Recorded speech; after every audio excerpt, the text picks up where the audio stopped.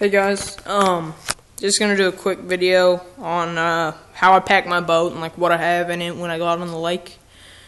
So yeah, I'll get started from the back.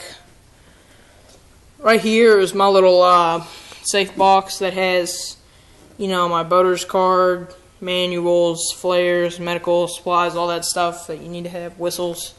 Right there, that's a 2.5 gallon tank filled with fuel in case I ever run out. A little rope to tie up with. This is my 5 gallon tank. It does, like, this engine does pretty good on gas mileage with that 5 gallon tank. I can normally go out about 5 times before I have to refuel, so yeah.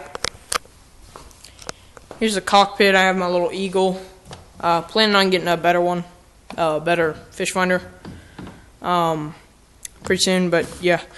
Here's my little Lowrance rag. This normally goes on there or under there. It's just whatever I need to wipe up. I keep my scale under there. I don't have it with me right now, but that's where I keep that.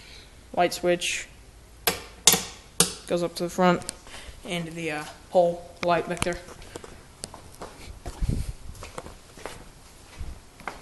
Then I got a fire extinguisher, a paddle, a push pole, and the light that goes right there. This is where I keep my tackle, right there. And you know, I keep it there. It can get in the way sometimes, but I just like it there. Sometimes I'll put it back there if I don't have anything else back there.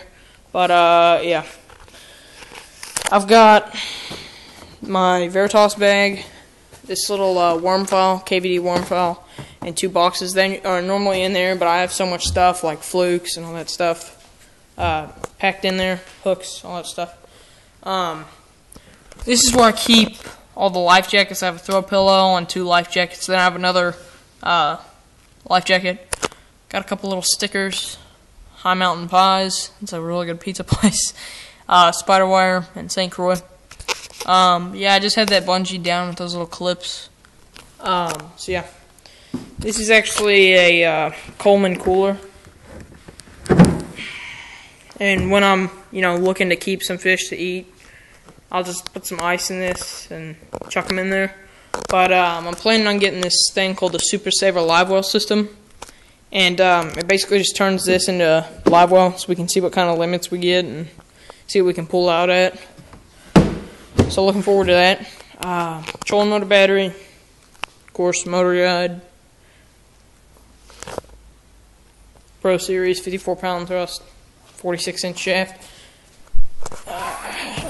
On the other side, this is where I keep my markers, my marker buoys, right up here at the front. So then, when I'm just sitting up here, I can just toss it in and mark my spot. This is where I keep my rods. Yeah, I've got a fluke rod and topwater rod.